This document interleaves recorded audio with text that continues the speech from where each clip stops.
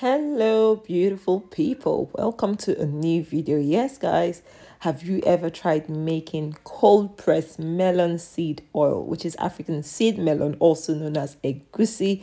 Now, come with me and I'll show you how easy this oil. It took me only half an hour to get this amount of oil, and this oil has so many topical uses, and also I'll tell you why I actually went on this journey. So these are the shelled African seed melons, okay? They're actually edible only when cooked. They're not really good to be eaten uncooked. Now I have blended this dry into like a powder form. I put this in my food processor. I'm using 1 kilo of the seed melon and also 150 ml of water, room temperature, not hot water. And then I started this on low spin and increased it to fast spin.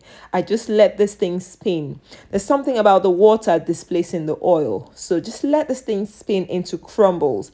After about 3.5, well, nearly 4 minutes, it was ready to squeeze. As simple as that. Now, traditionally, we squeeze this thing using a mortar and a pestle, and it could take a whole while doing this. Actually, we make a bean cake with this method, but this was an easy way, and I think, guys, give this video a thumbs up. This for me was really innovative. I was so glad I found this method. So I just had to squeeze it. It took me about half an hour to squeeze a whole kilo of African seed melon, which is not such a long time, and I did this manually. Obviously, you could use a press to do this, put this in a nut meal bag and use a press, but look at the pure cold unfiltered oil. It's called unfiltered because it's not being passed through any other form of filtration.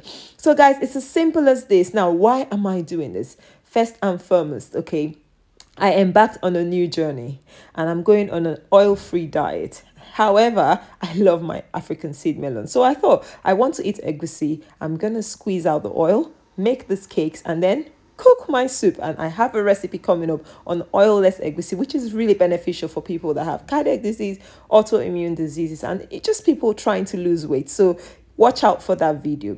Now, secondly, we actually use this. You see these little balls here? We actually use them to make such a delicious meal in our okazi soup from Nigeria, River State. So this is one of the other reasons why we did this growing up. My mom taught me how to do this with something called asurasu. And then finally, the oil is actually good for skincare purpose. So thank you so much for watching. Give this video a subscribe and